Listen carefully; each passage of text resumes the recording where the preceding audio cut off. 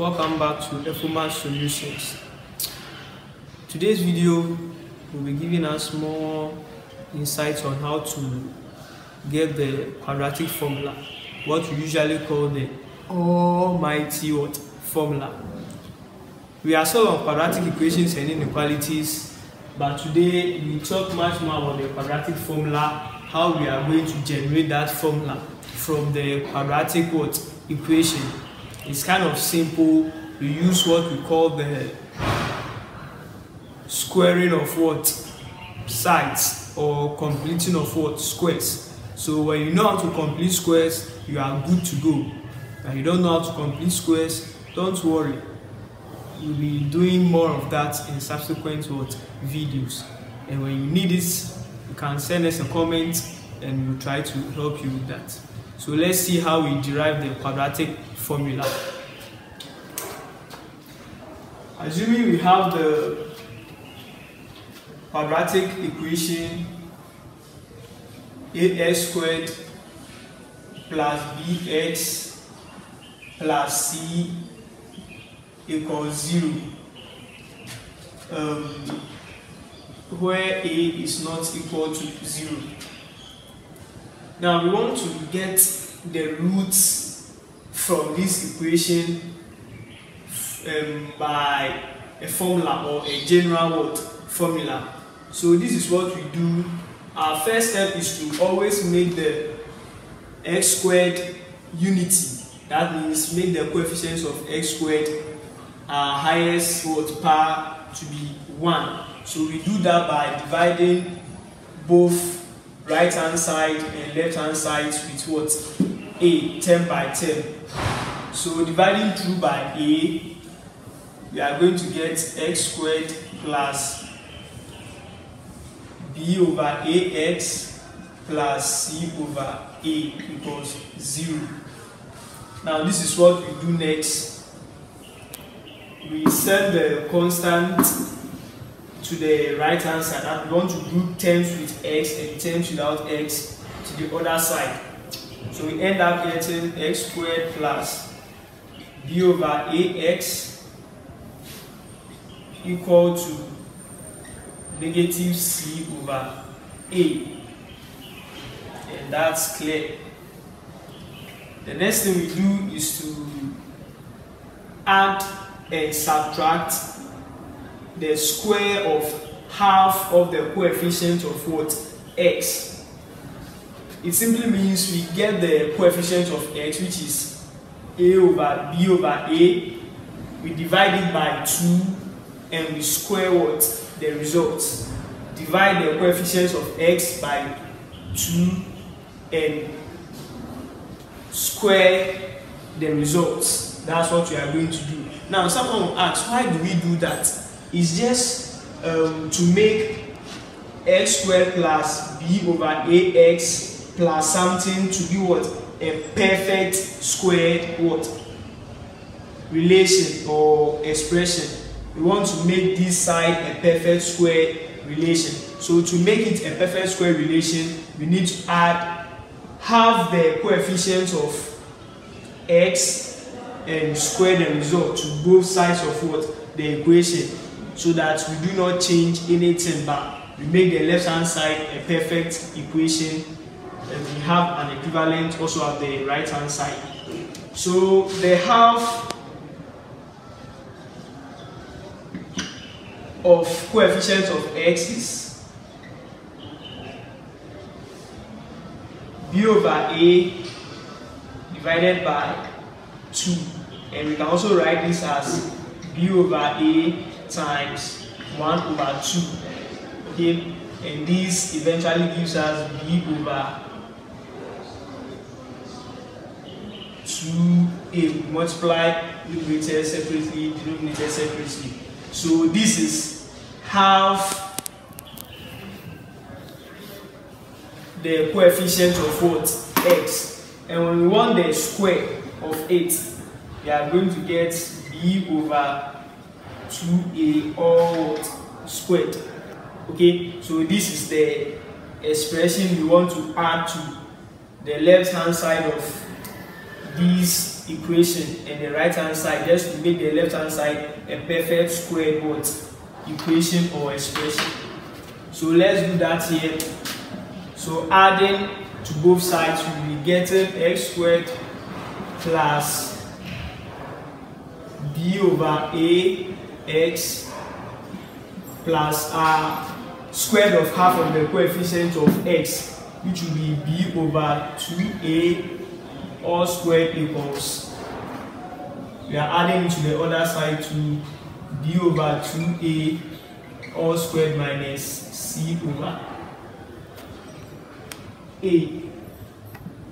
Okay, so we just kind of add to the left hand side and to the right hand side, and it doesn't change anything with our equation. So now let's see what happens. We want to factorize the left hand side. Okay, since it's now a perfect square, we can factorize, and when we factorize this, the left hand side of the equation, we are going to get x plus b over 2a all squared.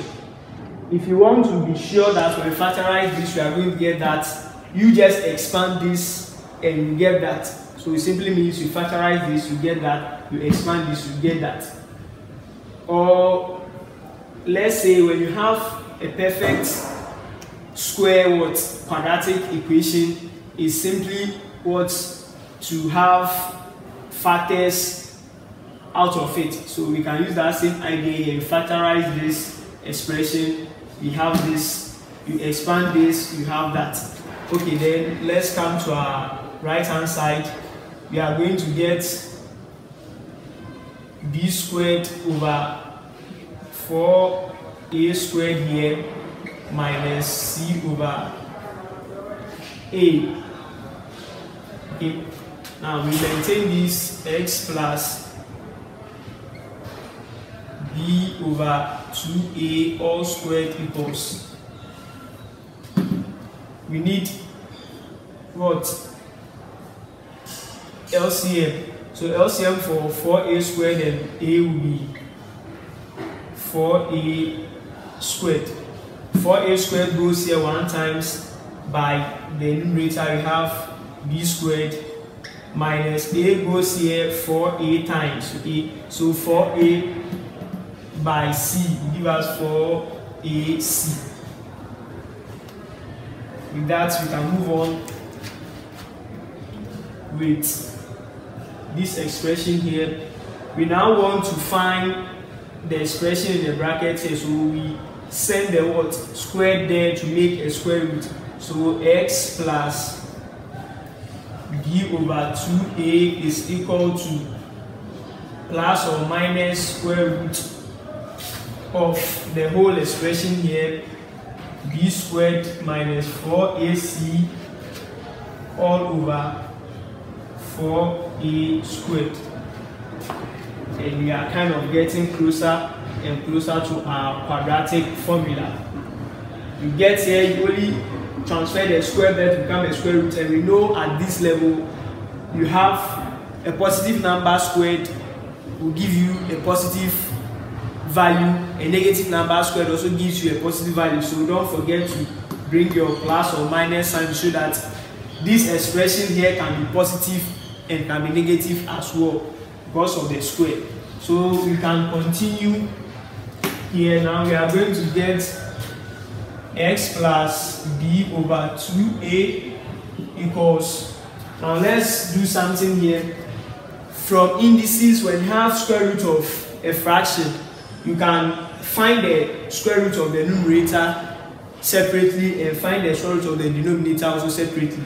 We know that square root of 4 is what? Let's start from the denominator. Square root of 4 is 2, and square root of a squared is 8. So our denominator becomes 2a. Okay, so square root of 4a squared becomes 2a. But we can't find the square root of the numerator, so we maintain it that way. Square root of b squared minus 4ac. Don't forget your plus or minus sign it still remains the same. Okay, now we want to find x, so we can now send our b over a to the left hand side so that we maintain the x at the right hand side. So our x is equal to negative b over 2a, that's when we send this to the right hand side, plus or minus square root of b squared minus 4ac all over 2a. This is just another form of fraction here, which we can work by finding the LCM. We have 2a here, 2a here, so our LCM for both fractions becomes what? 2a, so that we have negative b plus or minus square root of, since this is also 2a, square root of b squared minus 4ac.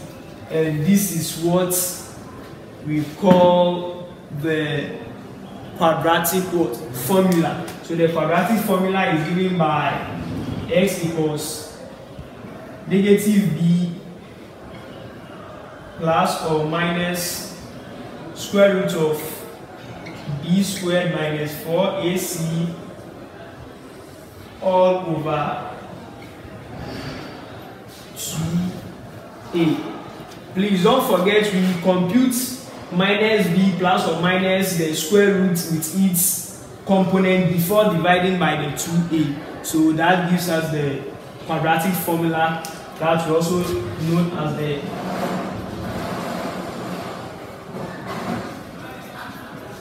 almighty formula for some. I hope this formula is not almighty, because we have mightier one, but at this level we take it as the word quadratic formula. So with this we can solve for the root of any quadratic equation without having to go through all the necessary steps. And the step we use in deriving this formula is called what? Completing the square method, which we may be using alongside what? Lessons. So we'll be ending today's video here, which we were able to derive the quadratic formula, and we have everything here starting from my left to my right as I'm facing the board, and you can go through it step by step and you'll be able to derive the quadratic formula. And don't forget to memorize it as well, because you'll be using them to work a whole lot of situations concerning quadratic equations. So meet again.